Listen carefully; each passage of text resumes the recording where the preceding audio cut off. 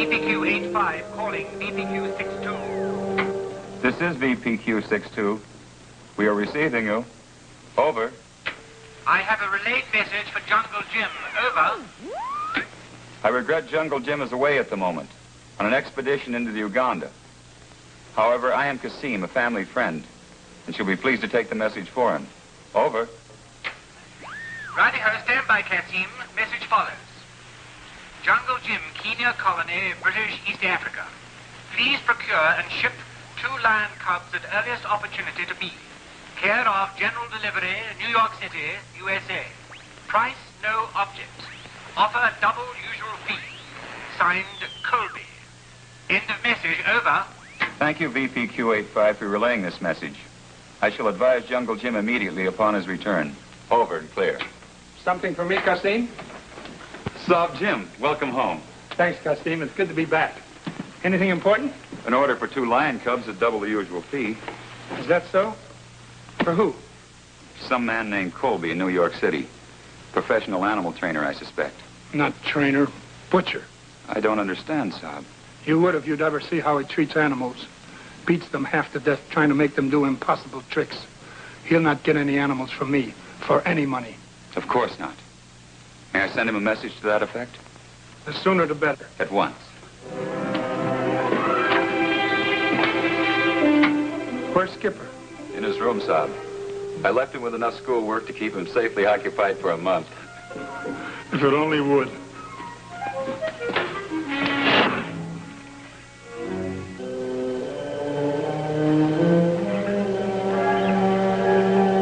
Now, watch this one, Tambo. There. See how easy it is? This takes practice. Now you try.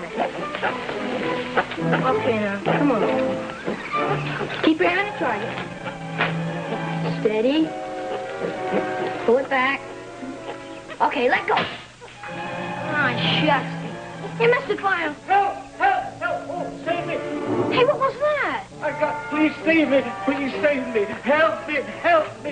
Help me! From what? Bloodthirsty natives. They fired at me from ambush. Look!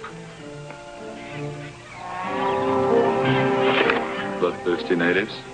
The whole jungle's alive with them. Skipper? Yes, Dad, it's my arrow. Do you mean that this boy tried to kill me? Oh, no, sir, it was an accident. You see, I was trying to teach Tambo. I was trying to teach him how to shoot my bow, and, well, he needs practice. That's for sure. I'm sorry about your hat, sir, if we frightened you. Frightened me? I've never been so terrified in my life. You see, I'm not used to this sort of excitement. You're not dressed for it either. Well, perhaps I'm not, but let me introduce myself. I'm Whitfield Smythe, Professor of Archaeology. Glad to know you, Professor. This is my friend, Kasim. An honor, Sob. And my son, Skipper. Hi. I'm Jungle Jim. Jungle Jim? Why, I traveled thousands of miles to meet you. What about? Baroa. You mean the lost city in Brazil? Precisely. Interested? Could be. Make yourself comfortable. We'll talk about it. Splendid. Shall I bring some refreshments, Sob Jim? Thanks, Kasim. What's the lost city of Baroa, Professor? I never heard of it. No wonder. Teaching Tambo how to shoot a bow and arrow doesn't leave much time to study history. Oh, gee, Dad, I said I was sorry. The lost city of Baroa, my man, was one of those fabulous strongholds of the early Incas. It was discovered by a group of Spanish explorers in 1535. Well, how'd it get lost? It didn't. Civilization lost it. Fortunately, one of those explorers made a diary, which by some means or other fell into the hands of Sir Walter Raleigh, you know, the famous British explorer. Didn't Raleigh once try to find Baroa? Yes, but he failed. Nevertheless, he fashioned a very accurate map from the contents which he found in that diary. Where is the map? Well, Go ahead, Professor. We have no secrets from Kasim. Raleigh's map is now in possession of my associate, Professor Henry Madeiro, who is now in Brazil, awaiting word as to whether you will or will not lead us out. Baroa is supposed to be somewhere in the Chapuri country, isn't it? Yes, Sob Jim. It's all uncharted territory. That is precisely why we want you, Jungle Jim. Because I've had information that you're the only man who can lead us into this kind of a jungle and out again. Well, I could try. Then you come. Why not, Saab, Jim? I can manage things here, and you've been interested in Broa for years. Okay, it's a deal. Gee, Dad, can I go too? What about your studies? Oh, I could take my books with me and study at night when we make camp. Oh, I don't know. I think you better stay here and let Kasim help you with your lessons. Oh, Dad. It's for your own good. Yes, sir. Excuse me, I don't like to intrude, but I'd like to point out that this trip would be like a living geography lesson for this young man. And with myself and my associate, he'd have 2 college professors as tutors.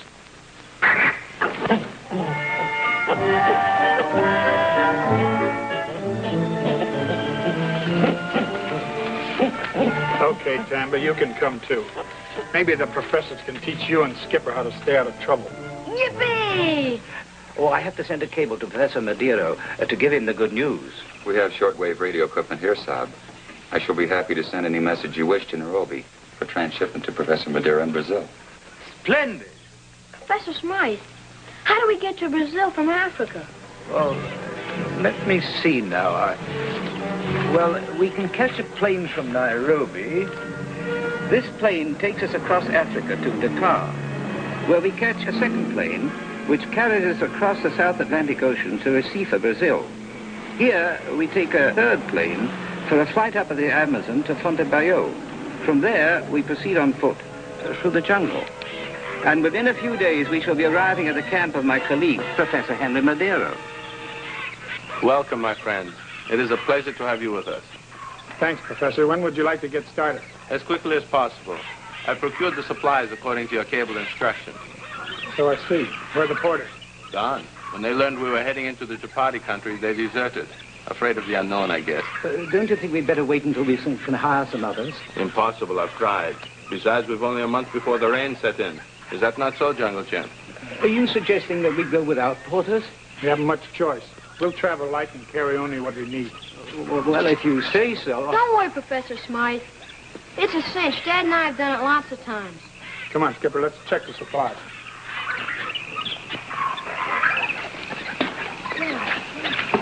Why the boy? Jungle Jim is a very devoted fellow. And I'm sure there's nothing he wouldn't do to keep his son from danger. I've got to hand it to you. You think of everything. Our success depends on it. Have you got the map? It's right here, safe. Friend Jim thinks it's the one prepared by Sir Walter Raleigh. Raleigh must be whirling in his grave. No more so than that stubborn fool of a native who drew it. Well, he shouldn't have refused to part with it. I trust our new jungle guide will prove a lot more cooperative. Isn't this fun, Professor Smythe? Capital. Oh, what's that? Wild pig. Don't move. Their only danger is they think someone's trying to kill them. I feel as if I could never look a ham sandwich in the face again. Let's go. Professor Smythe, haven't you ever been on an expedition before? Yes, but only in the desert. You see, I hunt lost cities, not wild beasts. Well, don't worry. Dad will take care of us. Hold it.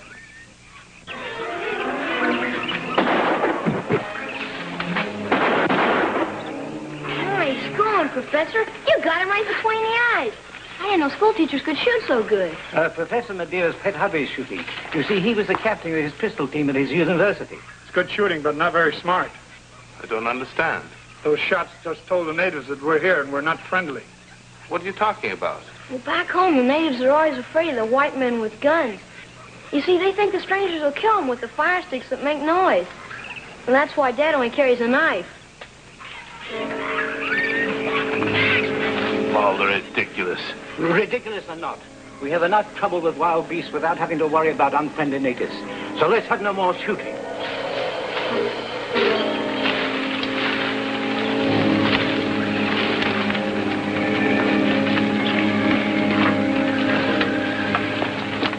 I say, can't we rest a minute? My feet won't carry me a step further. Rest here. I'll cut a trail ahead.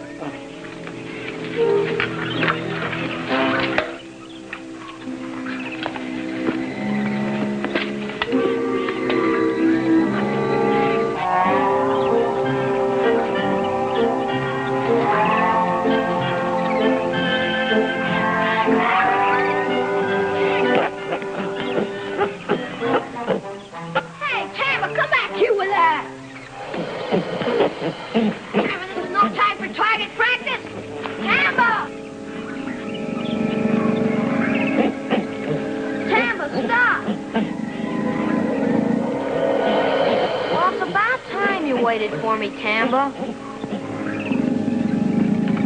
Dad! Dad!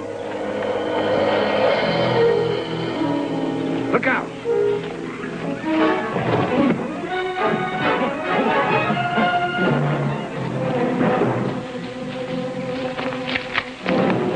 He said no shooting.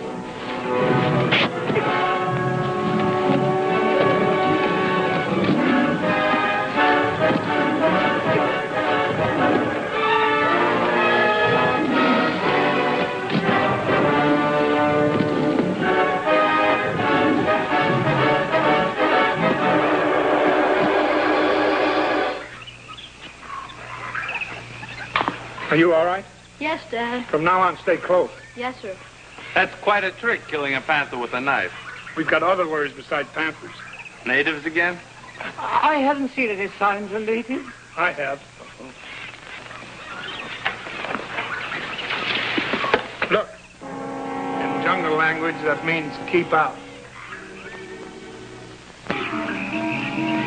Aren't you hungry, Professor? No. Here. Get hold of yourself, Professor. We've still got a long way to go. How long? Let's check that map again.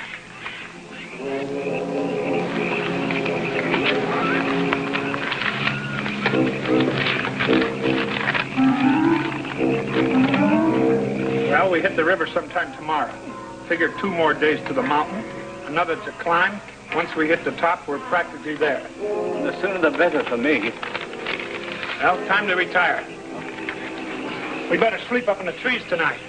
In the trees? That's right.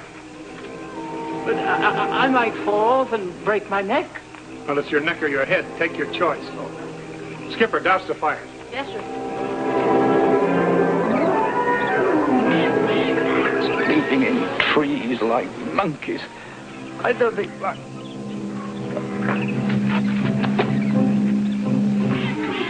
Boys, perhaps we'd better forget about Baroa. Don't be a fool. Dad! The mountain on the map. I think I see it.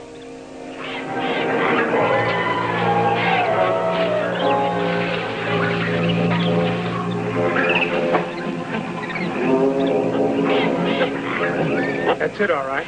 We'll get started right after breakfast.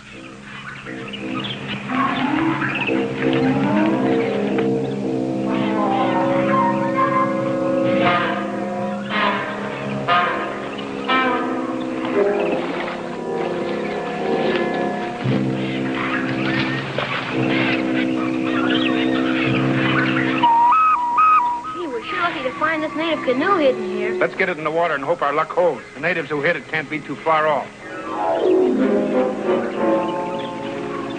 This is more like it. Don't do that unless you want to lose it. Crocodiles, Dad? Worse, piranhas. Hand me one of those arrows. Watch.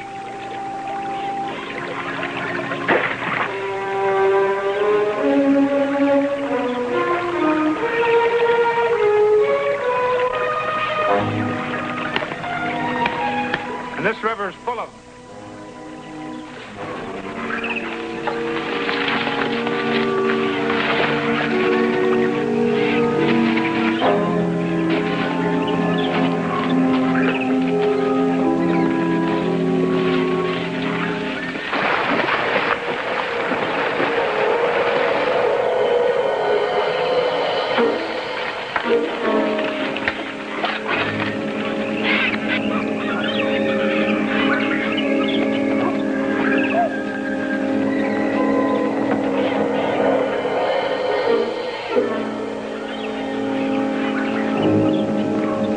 Let's go this way.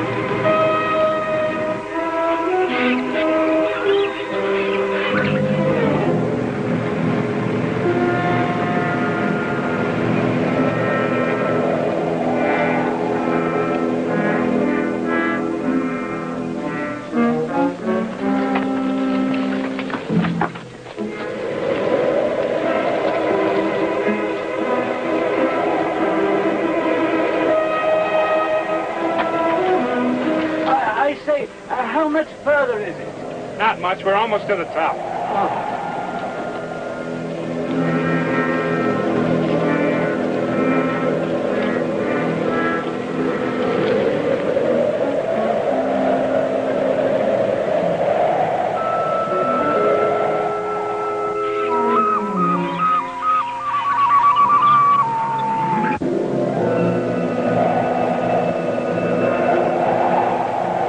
Trumping catfish.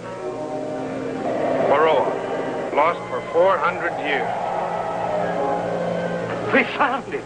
We found it. Well, what are we waiting for?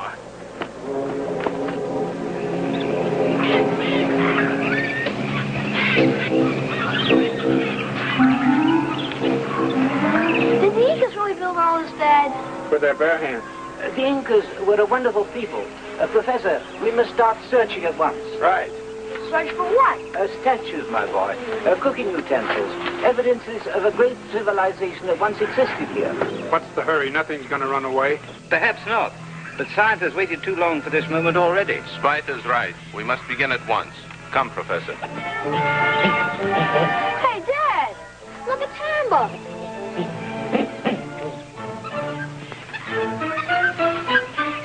The treasure.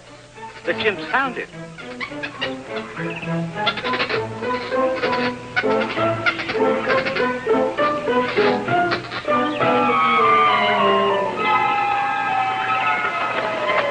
Buried treasure. Wow, this turned out to be the best geography lesson I ever had. Yeah, it may turn out to be another kind.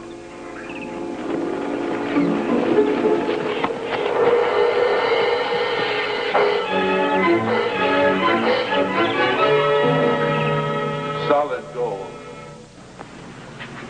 A fortune! A fortune! A fortune! Just think, Dad. We're rich, all of us, rich as millionaires. I'm afraid not, Skipper. Well, why not? It's real. We found it. Even so, we've got to turn it over to the Brazilian government. It's the law. Laws can be broken. It's happened before. I'm sure you know all about that, Professor, but it won't happen here. You're wrong, my honest friend. Now don't move and don't do anything foolish. Nice work, Smite. I didn't know you had it in you. Not for surprise what I can do. I'm working for stakes like this.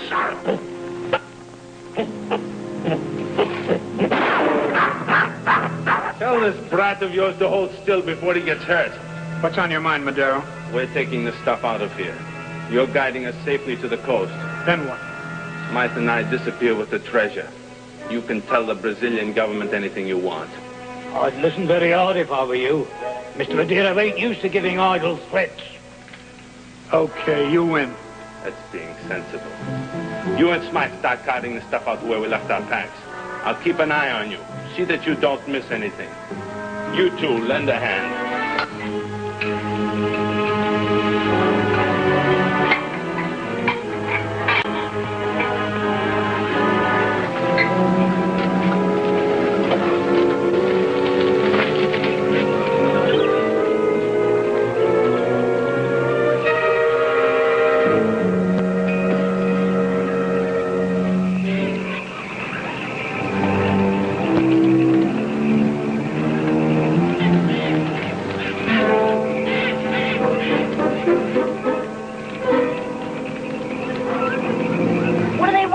Dad? The rest of their tribe, I guess.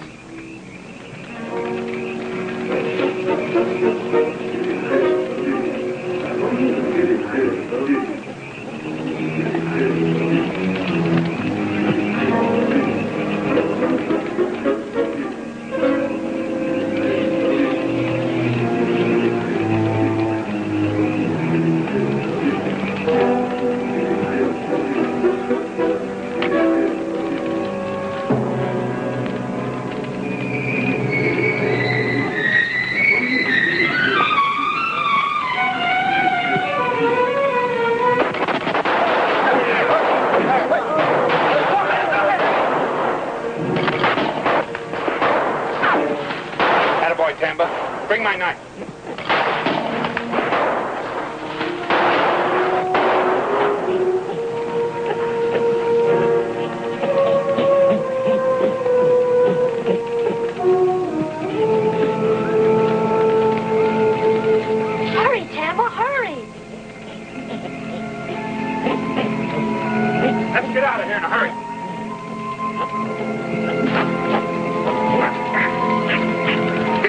there, Skipper. Let's go.